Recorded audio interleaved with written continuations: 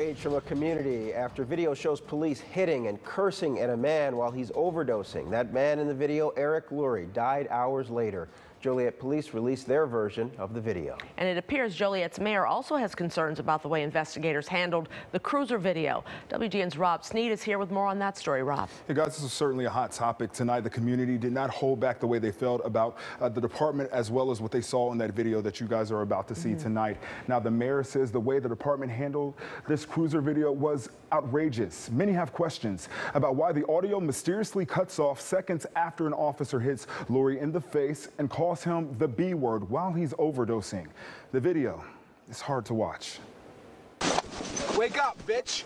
A Joliet police officer is seen on police cruiser video hitting, cursing at, and pinching Eric Lurry's nose as he suffers a medical emergency on January 28th.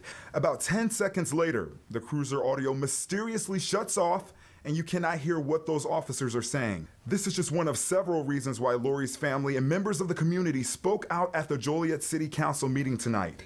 As a nurse, as a professional, I saw multiple opportunities that they had to save my cousin's life.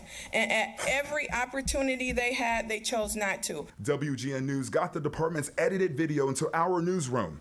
It shows a play-by-play version of the police department's side of the story leading up to Lurry's death.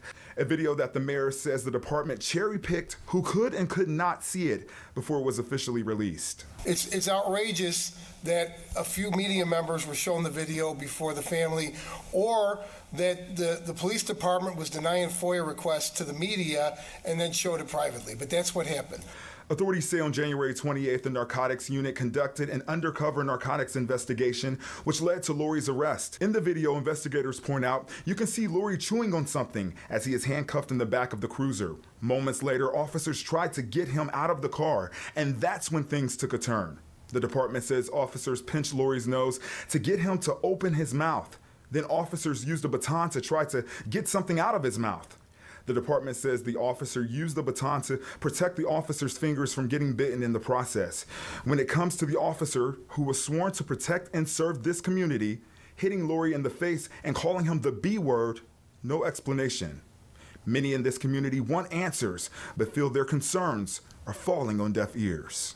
I look at the councilman like he up here on his phone. He don't really care, you know what I mean? Because it's like, we put y'all here.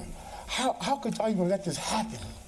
How can y'all let this happen and then hide it? Lurry's family does not trust how this case was handled. They want the Illinois Attorney General to launch its own investigation into this case. And as for the folks in this community, they say they will fight until they get the answers that they need. Of course, you can again hear just how upset this community is right now. Many of them said that they feel helpless and hopeless. Thanks, Rob.